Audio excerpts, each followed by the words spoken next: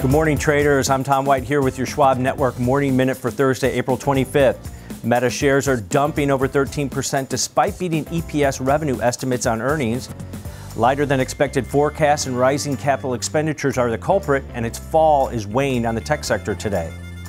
And shares of IBM plunged more than 8% after the tech giant confirmed it will acquire cloud software maker HashiCorp for $6.4 billion. The company also posted a quarterly revenue estimate that came in short of Wall Street expectations.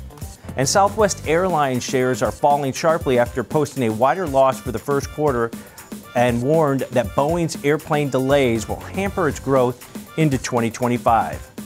Be sure to download the Schwab Network app and watch 24/7 on schwabnetwork.com.